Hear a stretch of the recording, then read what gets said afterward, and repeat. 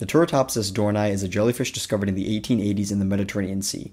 When its life is in immediate danger or it's injured, it can revert back to an earlier developmental stage in its life, essentially living forever. The phenomenon of this so-called immortal jellyfish wasn't really discovered until the 1990s, which is when scientists coined the term for it, the immortal jellyfish. The cellular mechanism behind it is something pretty rare called transdifferentiation. Transdifferentiation is when an adult cell specialized for a particular type of tissue pretty much reverts back to a younger version of itself. It's an efficient way of cell recycling and is something that's interesting for scientists in stem cell research.